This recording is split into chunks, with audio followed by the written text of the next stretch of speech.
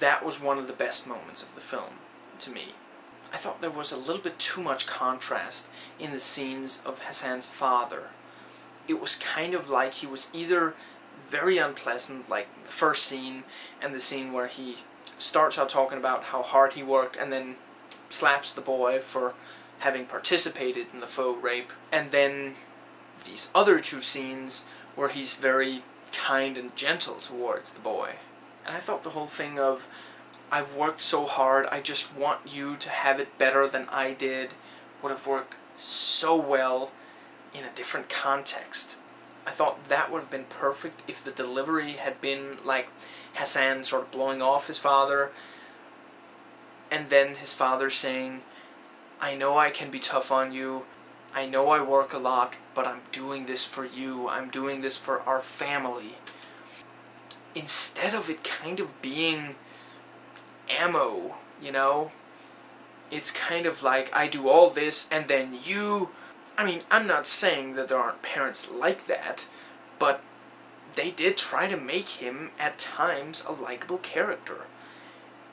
And I just think that that would have been a really good way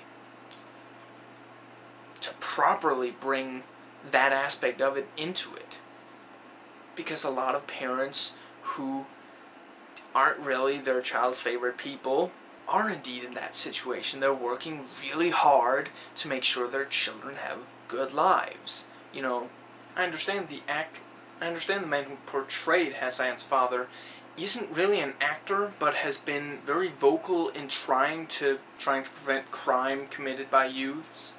I don't know if it's necessarily a good idea to then portray such an, at parts, very unlikable character, but hey, that is his business, and I will say he did a fantastic job. At first I didn't really understand why Louise would open the mail with that video playing with her mother right there, but I think it was supposed to be like a cry for help, a cry for attention at least, and the mother completely failed, and that is the tragedy of Louise's character. I'd also say that her father's absence probably leads to... I mean, we only really hear Hassan describe it, and he might be biased, but apparently she's been with a lot of guys. Undoubtedly trying to get attention and love from males. I like the use of voiceover, sort of bookending. One of the first things we hear, one of the last things we hear. And thematically, they work quite well. I'm also perfectly okay with the first one being an essay. I don't think that her reading it aloud in class like that... I mean, yes, she might be asked to do so, but reading such a personal and emotional essay would really get her more negative attention, you know? And like I mentioned in the review, I really thought it was too much to just have everything she said in class be a right answer and be the theme. You know, first the essay about how, oh, we're all alone and we really shouldn't be. If we just talk together, if we just talk to each other, we wouldn't feel so alone. Then we hear the history teacher talk about, oh, that was back when countries thought they could handle it all on their own, but of course we know today that they can't. And then she raises her hand and says, is that why? And then not only perfect answer, but also the theme once again. I did think that the theme as explored in the very last voiceover in Mikkel's letter to her was pretty good, and it felt like something that he might write. He even went so far as to write with love, which I'm not sure she would really have been receptive to.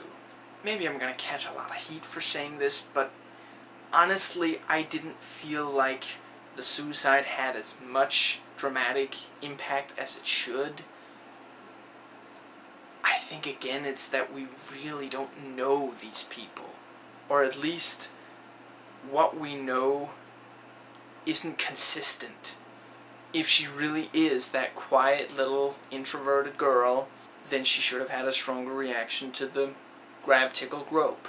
I also just do gotta say, especially because there was so very much of it in this particular movie, Danish filmmakers really badly need to get better at noise.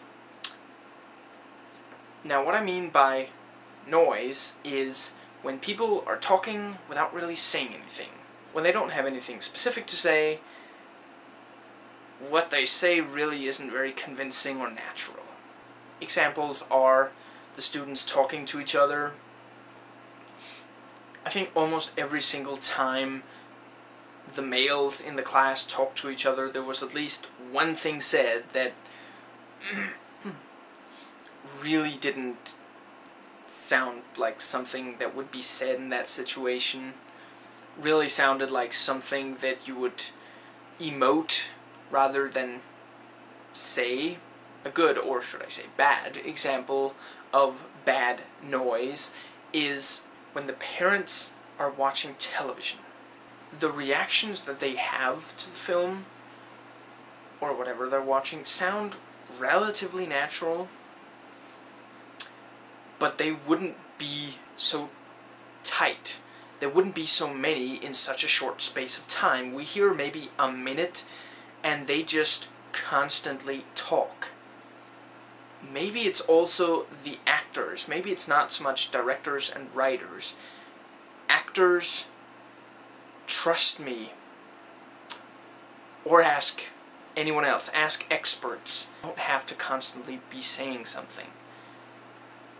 Try to think of your real life. You're not constantly saying something. There are pauses, there are times where nothing is really said. It's very distracting when you see people talk like that in such an unnatural manner. Anyway, those were my thoughts on Hold On Mig, or Hold Me Tight. Hope you enjoyed. I will see you next time.